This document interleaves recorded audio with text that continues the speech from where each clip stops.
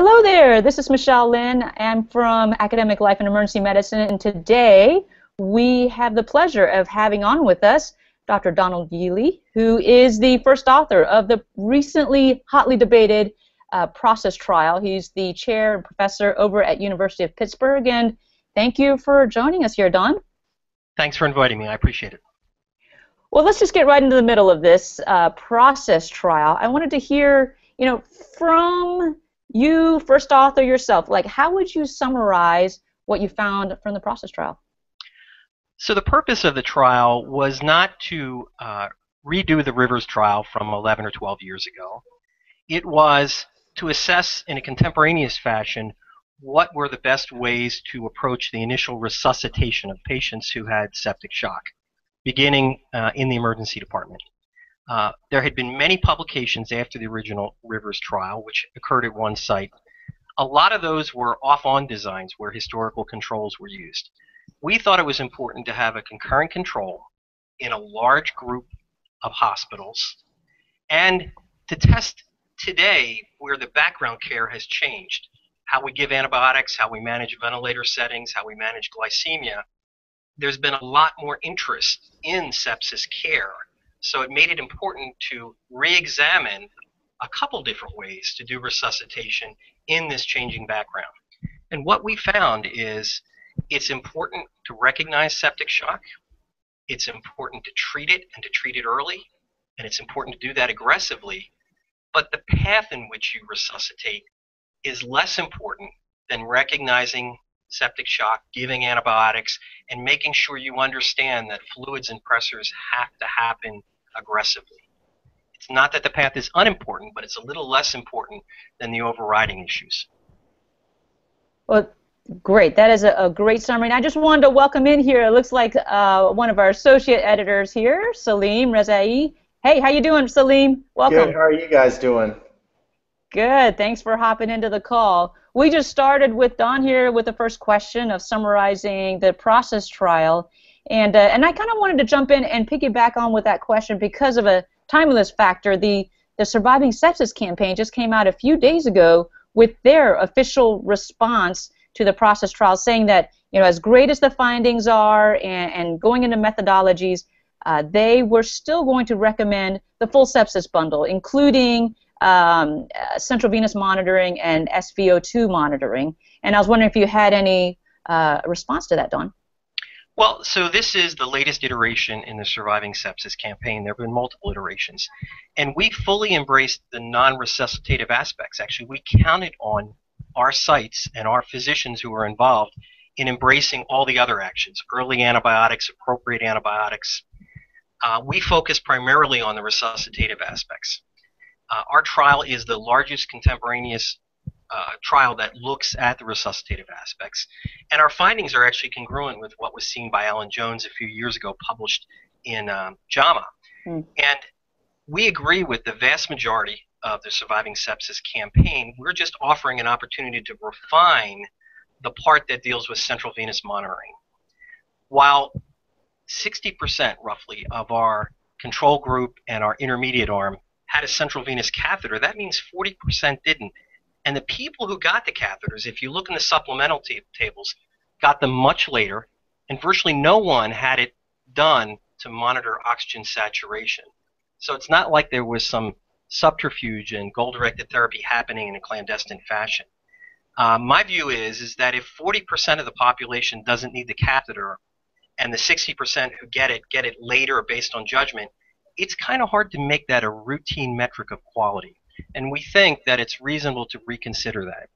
Obviously, there are two other trials in Britain and in Australia that are asking a very similar question.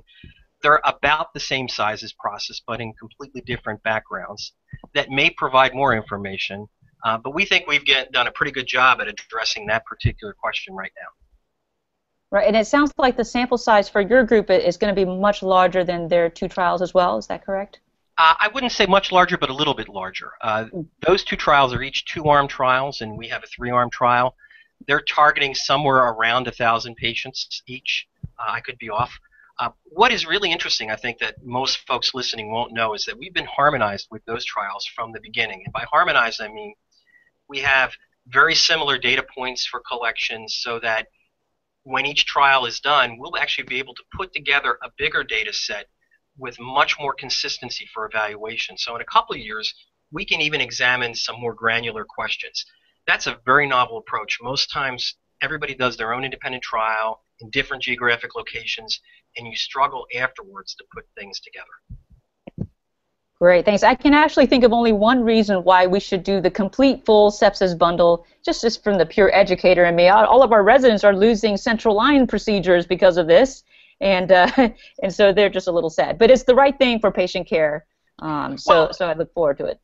And I guess my point is goal-directed therapy is one reasonable pathway. We did not define it as being harmful. It also was not clearly superior. So our message is not don't ever do early goal-directed therapy as described by Dr. Rivers. Our message is you have some flexibility and choices that give you other pathways towards the same good results. It's not like one was dramatically better or caused harm that we could detect. Great.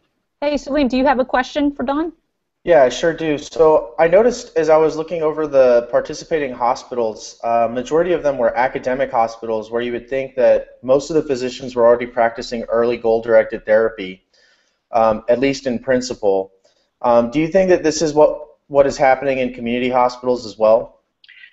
So my first comment is while all of our sites were academic sites, none of them had an aggressive or consistent use of any structured resuscitative protocol. They may have had other parts of the sepsis bundle like early antibiotics and recognition.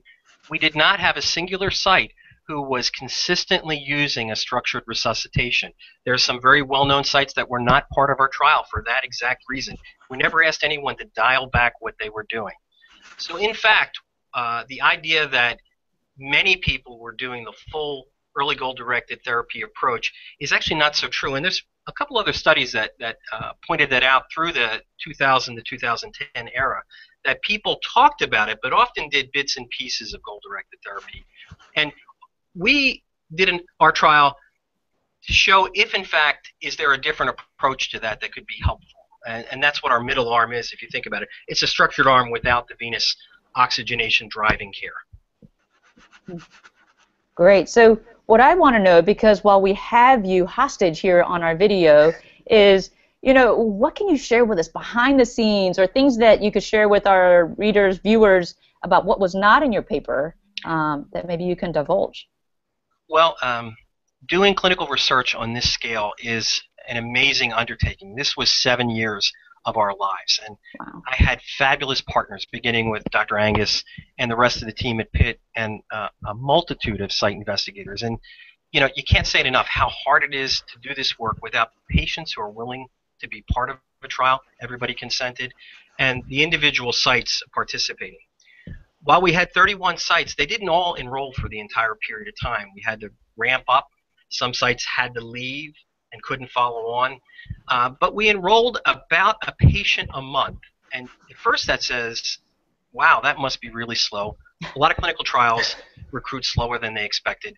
But if you look at any other large sepsis trial, about a patient a month is actually really a fairly brisk recruitment, unless it's a single site where there's one motivated investigator. So those are 2 points I'd like to just share with folks about how hard it is to do this and how easy it is to complain about recruitment, recognizing all the difficulties when you're trying to consent people in all different types of locations. Sure. I can only imagine how much work it takes, given that, we're just trying to even herd 48 residents. I can't imagine on your scale of trying to manage 31 sites. So kudos to you. Salim, next. Yeah, so you kind of already hinted at this. You said there's a couple more trials that are coming up in the near future, and I didn't realize that they had very similar endpoints with the ProCESS trial. Do we have any idea where we're at or how soon those studies will be coming out?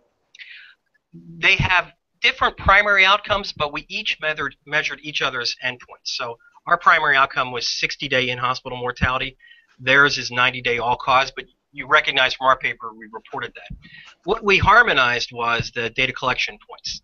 Now you asked when would they be coming out. I think both of those trials in both Britain and in Australia are nearing the 3/4 to 100% enrollment area.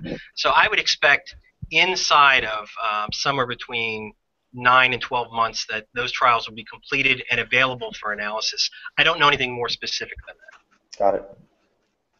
Great. What I know there's been a lot of buzz talking about this trial now, and I wanted to give you this forum to address any potential misperceptions about your study that maybe you can share with the audience.